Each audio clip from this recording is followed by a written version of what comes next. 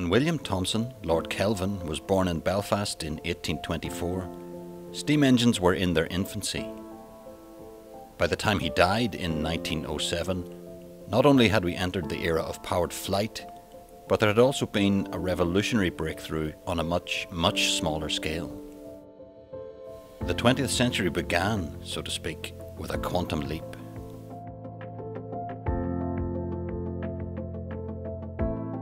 Thermodynamics was born because engineers wanted to optimize the efficiency of steam engines. The likes of Kelvin used the most advanced tools that they had at that moment to achieve unprecedented performances. TherMiQ, which is a pan-European network of scientists, aims at doing exactly the same, this time using the powerful tools provided by quantum mechanics. Quantum mechanics was really a scientific revolution. It allowed us to understand nature at its microscopic scale. But if at the beginning quantum mechanics was a means to understand nature, it soon became a means to deliver practical application. Nowadays, scientists are developing ideas of quantum mechanics to build microscopic machines of atoms and photons. Members of the TherMiQ team here at Queen's are bridging the gap between the thermodynamics developed by Kelvin and the quantum world.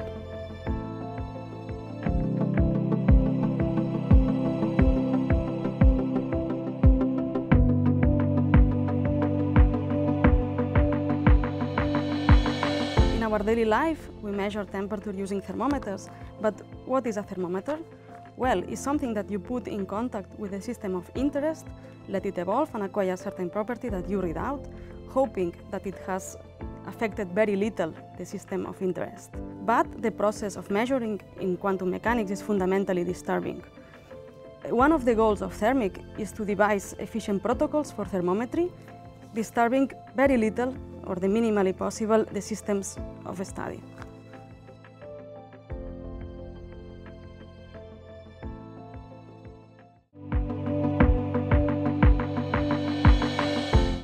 Before we can build any quantum gadgets, we need to be able to control the components. The problem with quantum systems is they're very fragile. So one way to manipulate them is to do it extremely slowly. The problem is then that our quantum machines would take a lifetime to do anything.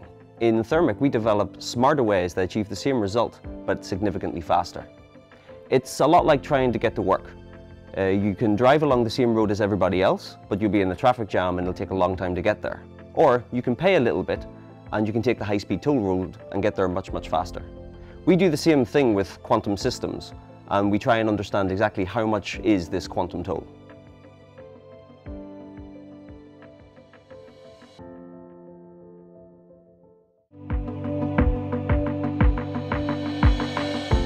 TherMiQ is very active in studying quantum features in mesoscopic systems. These systems are large enough to be described by thermodynamical means, but they work in and operate in conditions where quantum effects cannot be neglected. For example, we study mirrors interacting with light, optomechanical systems. Miniaturization of technological devices will very likely lead to a point in which quantum effects must be taken into account, and besides, from a more fundamental perspective, it represents a unique opportunity to test quantum mechanics on larger and larger platforms.